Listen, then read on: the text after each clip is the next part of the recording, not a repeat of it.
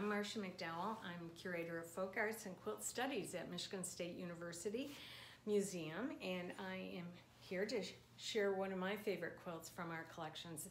This one by Dr. Carolyn Maslumi, called Family of Three. She made it in 1996, and it was inspired by the artwork of a friend of hers, Bill Harris. And recently, Dr. Maslumi told me this was actually the second quilt she ever made. And there are several other versions of this quilt that are in different museums and private collections. This one came to us by way of Questa Benberry's estate. Her family gifted our museum with the pioneer quilt historian of African American quilts, Questa Benberry, her research papers and her collection of quilts, including this one. So let me just tell you a little bit about the MSU Museum, and then I'll circle back to why this quilt makes sense for the one I chose.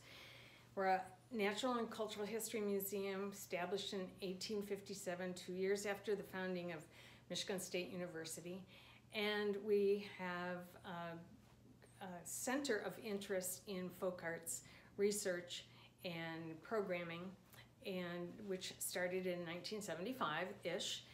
And as part of that, we have a focus on quilts. And the Michigan Quilt Project is based here at Michigan State University. That started in the early 1980s.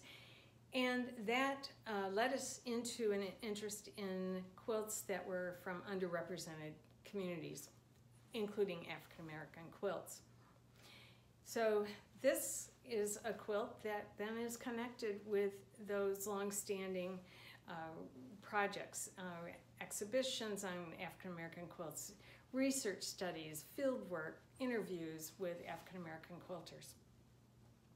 This also is a connection in that Dr. Maslumi started the Women of Color Quilters Network, and Dr. Maslumi gifted our museum with a wonderful collection of quilts, contemporary quilts made by members of the Women of Color Quilters Network.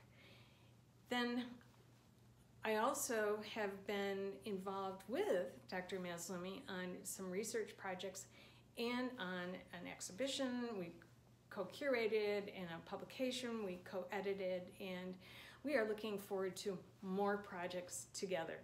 So when I look at this quilt, I think of many activities over many years that are quilt related at Michigan State University Museum, and I also think of my friendship with my dear colleague, Dr. Carolyn Maslumi, and that's why I chose this quilt.